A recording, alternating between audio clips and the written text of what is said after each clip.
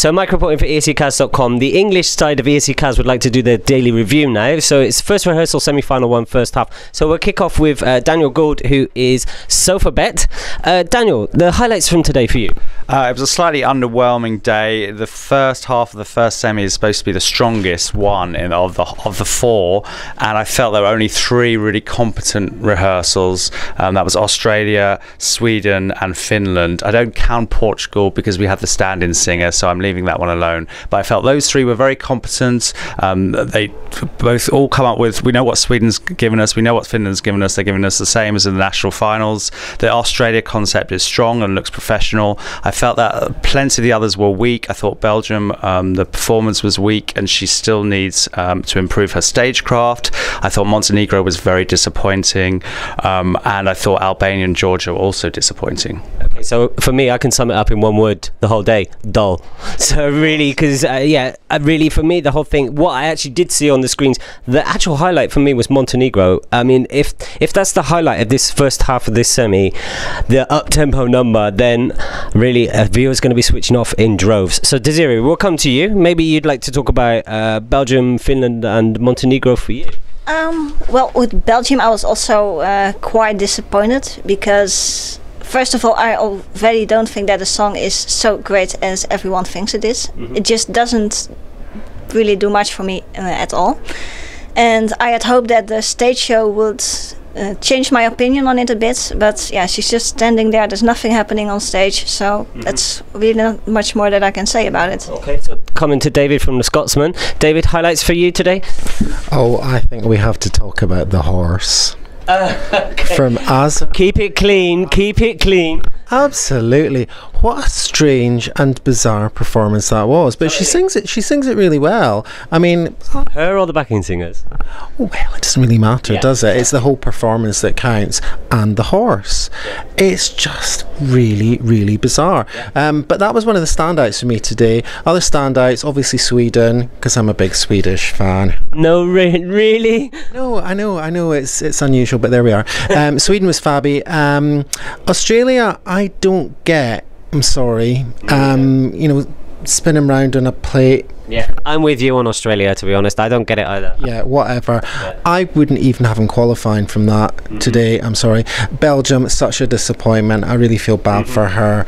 And Finland, superb. Okay, cool. Coming over to Chris now, new ESCKAZ team member. So, your first day complete in the press centre for the very first time ever, first time with accreditation. Tell me what it was like for you. Well, I think actually there wasn't that many situations where I was just completely overwhelmed by it, and basically, I mean, I've been following the rehearsals closely from home for many years, and therefore I didn't feel like I had too much adjustment to do it, but it's still a different experience, of course. And the highlight performance for you today? Well, there's a saying, it's no risk, no glory, and I think in that case I would have to say Azerbaijan, actually. I mean, right now it doesn't work. It's a mess. The camera work needs to tighten up a lot, and I'm also not sure if she's a good enough actor to actually sell this kind of madness, insanity kind of concept that she's trying to sell. But yeah, in that sense it stood out a mile by just going for something completely different. And I would also add Georgia to the ones actually that looked competent and professional, because just Tamara has stagecraft, and I think Georgia is gonna perhaps be in the conversation of qualification after all. Coming to Daniel, who is our cameraman. Now, he obviously can't speak. So, Daniel, I'm just going to say the name of the country, and you can either nod the camera or shake it to one side. So, Sweden, nod the camera. Yeah. Georgia, side to side.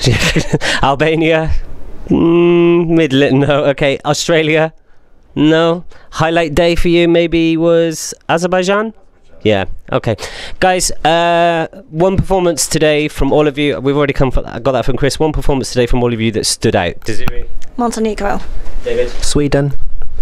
Finland. And we already know Azerbaijan with you. So, what are we looking forward to tomorrow? Who are tomorrow? I have. Remember? Can you remember who tomorrow? I'm looking forward to Armenia. Yes. Because it's Fabi. Okay. Oh yes, Armenia definitely for me as well. And Do we have Bulgaria tomorrow as well? no, it's second semi-final. semi. Yeah. And As well as Armenia, I'm looking forward to Greece. okay. Triana Park. Where do we draw the line? Yes. Okay. So that's it for day one. Today was probably one of the least stressful days I've ever had at Eurovision. Everything seemed to work from the very first minute that we walked into the press centre. And in actual fact, we were in the press centre early. Rehearsals even started early, which was a huge bonus. So kudos to Kyiv and the volunteers and all the organisation for that. Everything seems to have run like clockwork. No real issues in that respect at all. So thanks for everybody for your time today, and hopefully we'll see you tomorrow.